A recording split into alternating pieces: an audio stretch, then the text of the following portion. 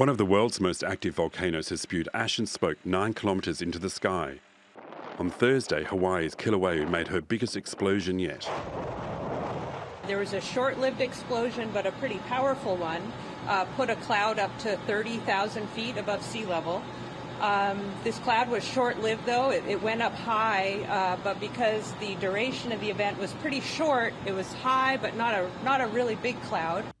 Residents on Big Island were told to take shelter from the ash fallout. Schools east of the volcano were closed because of the risk of high levels of sulfur dioxide. These conditions change pretty quickly, and so it's important that people pay attention, especially those people who may already have breathing issues, need to be taking cover or leaving areas where there's any indication of issues. Scientists have warned this could be the first of a string of explosive eruptions in the crater.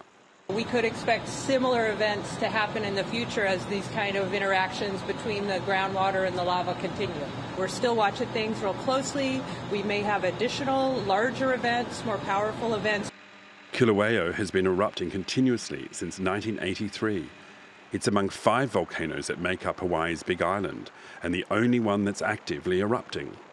An eruption in 1924 killed 1 person and sent rocks, ash and dust into the air for 17 days.